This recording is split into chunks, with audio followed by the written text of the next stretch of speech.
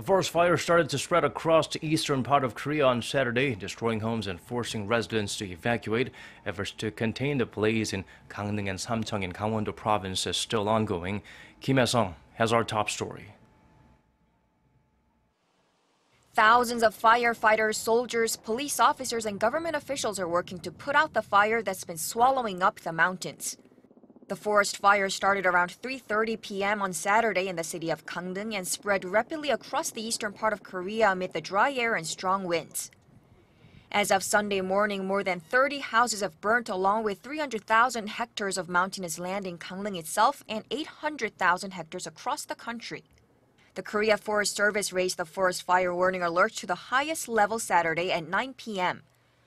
More than 300 residents were evacuated to schools and public facilities nearby, and an evacuation order has been issued to some 2,500 Gangneung residents.